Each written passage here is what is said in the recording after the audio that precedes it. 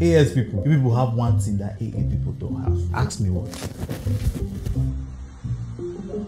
I say ask me what? You're there looking at me. Yeah. You people have protection from severe malaria. Are you playing? What type of plane is this? Because in the AA and proud people, it's just small mosquito that will bite them like this. They're already shaking. Meanwhile, AS people are protected somehow. Let me explain. In the blood cell of AA people, they don't have any sickling traits in it. So when mosquito bites them and introduces the parasite into their blood, it will complete its blood cycle. The blood cell will burst, releasing the parasite into the blood. But in AS people that have the sickle cell traits, immediately the parasite enters like this, the blood will just sickle, change shape. And once it just change shape like this, the immune system will just mop all those blood up, collecting the parasite with it. What does this mean? This means that the AS people are protected against cases of severe malaria. Why? Because the sickling trait does not allow the parasite complete its life cycle before it's released into the blood. So my dear, it's no longer AA and proud. AA and proud for what? When AS people have audacious against severe malaria.